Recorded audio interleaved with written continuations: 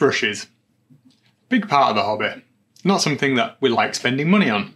We complain about Games Workshop brushes, we complain about expensive other brushes, but if you're going to paint and you enjoy painting, then they're kind of important.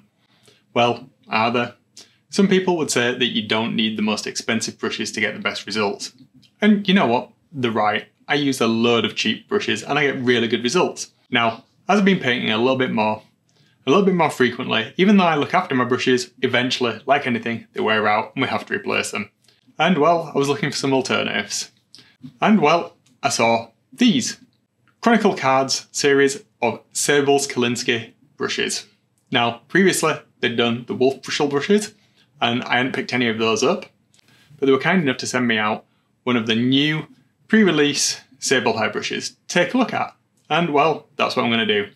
Full disclosure, I didn't pay for this brush, but they did send it out for me to have a look at with no assumptions. They haven't asked me to do a review of it or anything. Right, that being said, let's get into it.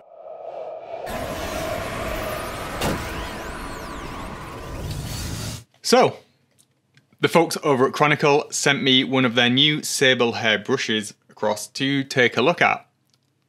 And well, yeah, let's do that. So it came in this fine case.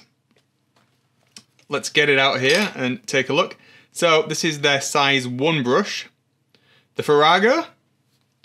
Really nice construction. I'm loving the handle. This is absolutely really one of the most comfortable brushes I've used. Take a look at the tip. Now, looking at the tip here, nice clean point, decent size, good belly on it. And yeah, I mean, it's a brush. It feels nice. It's got a reasonable weight to it, not too light, not too heavy. So how does this compare to my normal brushes? Well, let's have a look what I normally paint with.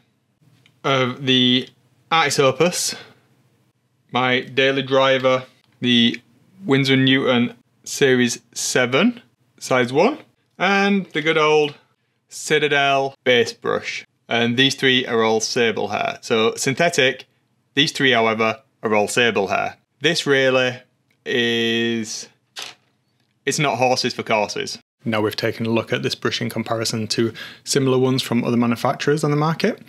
Let's have a look at how it performs in an actual painting situation. Now, this is a little bit smaller than what I normally use, which, like I said, is a Winsor & Newton Series 7 size 3. This being a size 1, it's the only one that Chronicle sent me across, so if you do want to see comparisons of some of the other brushes, do let me know. Well, I've printed out this test mimic. This is the standard model that I use for testing out any new techniques, any new brushes, paints, anything like that, so I've got loads of these laying around. And well, as you can see, I'm really happy with how it turned out. Brush control was absolutely fantastic. I mean, that handle really is just perfect. All paintbrushes should come with that design handle. The weight makes it really nice and balanced in the hand. Getting details and keeping that crisp point is absolutely a piece of cake. It's perfect. So one of the other things I like to do is to test brushes by seeing how much I can feather the tip, paint some lines, do some hatching, get that texture into the model as well. I'm using some black Indian ink here. I use this to panel line, so it's a really good indication of how fine control I can get on the brush. And this being a size 1, you can get a remarkably fine line still. It's a really good quality, really good control.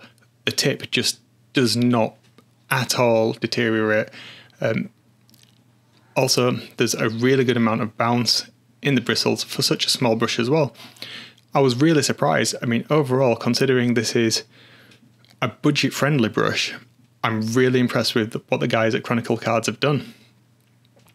Well then, there you go. That's my quick overview of the Farrago size 1.